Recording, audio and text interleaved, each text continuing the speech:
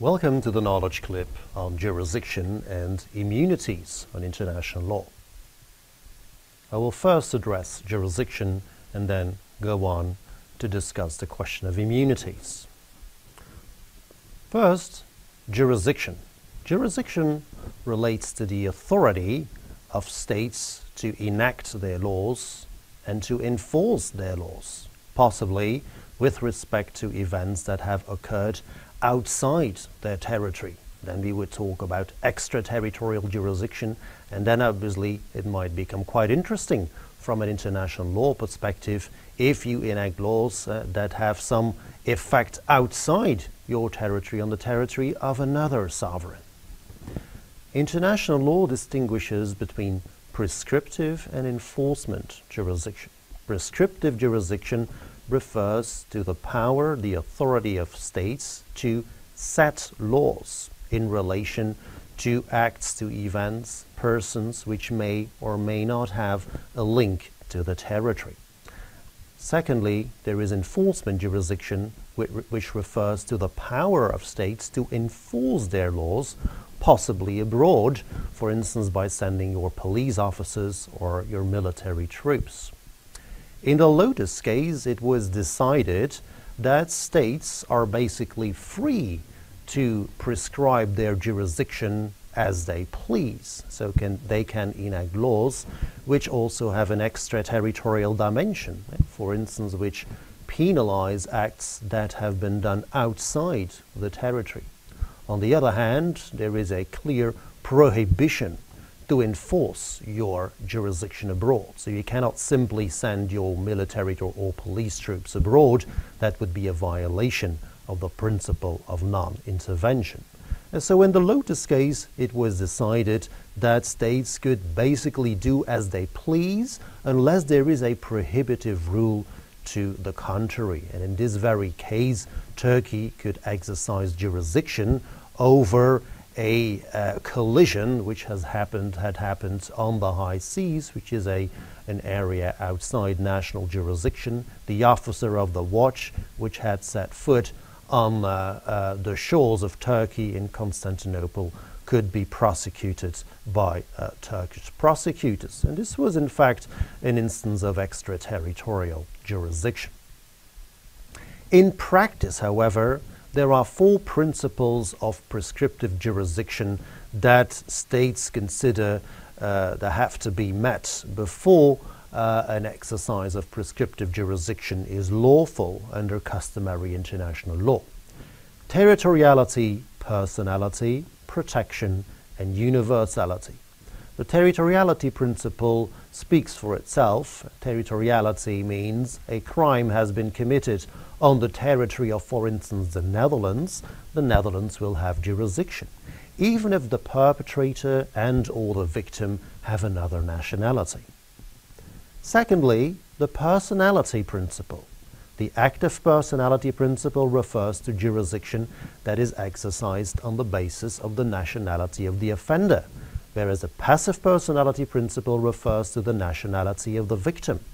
So if a Dutch person goes abroad, for instance to Brazil, and commits a crime in Brazil, Brazil will obviously have territorial jurisdiction, but also the Netherlands will have active personality jurisdiction because the perpetrator was Dutch. When the victim was Dutch, you're a Dutch tourist, you go to Brazil and you are the victim of an aggression there, possibly the Netherlands will also have jurisdiction on the basis of the passive personality principle, but it has to be remarked that this only applies to more serious crimes. Thirdly, the principle of protection or of security, which relates to the protection of the political sovereignty and independence of the state.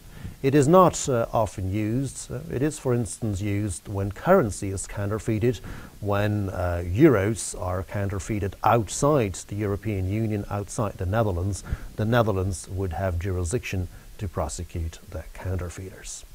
Fourthly, the universality principle.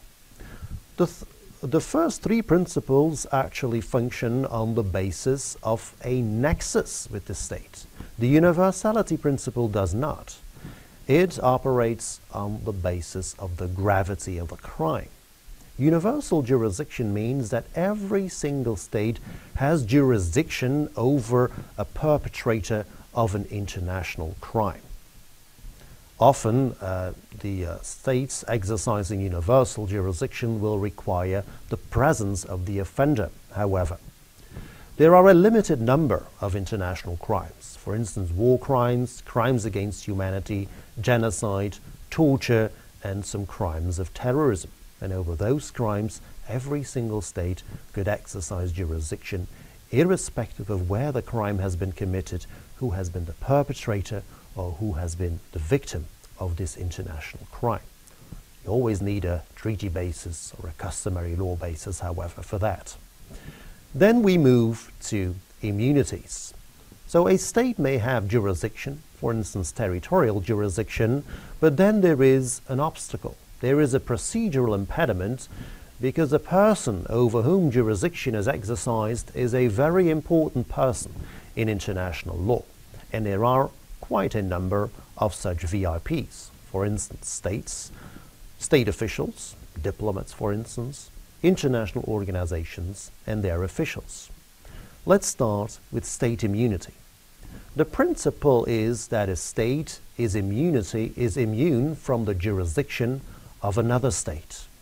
Thus, in the Netherlands, you cannot sue another state. However, in the course of the 20th century, some exceptions have been carved out, and it is now widely accepted that states do not enjoy immunity in relation to commercial transactions. For instance, if you sell goods to the embassy doesn't pay the invoice, then you can sue the state. The state cannot say that it enjoys immunity from the jurisdiction of the domestic courts. The question has arisen whether this also extends to human rights violations or international crimes. The International Court of Justice in the jurisdiction 12 has decided that states continue to enjoy immunity in respect of international crimes because these are related to the exercise of sovereignty. This is not a commercial transaction. So this is a bit of a strange situation then, perhaps, that there is no immunity for commercial transactions, but there is immunity for human rights violations and international crimes. But this is the situation as it is right now in international law. Let's move to the immunity of state officials. We have to make a distinction between personal immunity and functional immunity. Personal immunity applies to very important state officials. For instance, diplomats or high-ranking officials, and then I'm really only talking about heads of states, heads of government, and ministers of foreign affairs. These persons enjoy an absolute immunity from the jurisdiction of foreign courts, even in relation to private acts. So if a diplomat happens to kill his or her spouse, he or she will still enjoy immunity from the jurisdiction of the state where he is accredited. The question has arisen whether this also applies to violations of human rights, or more precisely to international crimes, for instance, incitement to genocide. The International Court of Justice in the arrest warrant case in 2002 has decided that immunity continues to apply in relation to international crimes of which a Minister of Foreign Affairs has been accused. So it is really an absolute immunity which extends to human rights violations as well. Secondly, functional immunity. Functional immunity accrues to every single state official, the highest and the lowest, so also regular police officers. As long as they commit acts in an official capacity, they will enjoy immunity in relation to those acts. Some courts have decided, however, that this immunity does not extend to human rights violations and international crimes. For instance, the English House of Lords decided in 2000 that Pinochet, the General Pinochet, who was formerly the head of state of Chile, but at the time he was prosecuted, was just a senator, so a lower ranking state official, not entitled to immunity because he was accused of torture. Finally, the immunity of international organizations and their staff. The immunity of international organizations is typically laid down in international treaties, or more precisely headquarters agreements concluded between the organization and the state where the organization is headquartered. These headquarters agreements typically provide for functional immunity. The international organization is entitled to immunity in relation to acts that relate to the fulfillment of its mission. In practice, this largely means that the immunity of international organizations is absolute.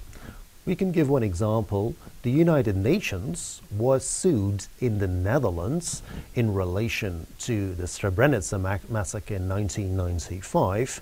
The UN was accused of standing idly by, and the United Nations said, we enjoy immunity as an international organization. And this was accepted by Dutch courts and finally also by the European Court of Human Rights in Mothers of Srebrenica, which considered immunity as a lawful limitation of the right of access to a court of victims. So, concluding, we have a number of important persons in international law and different immunity regimes attached to those different persons. Thank you.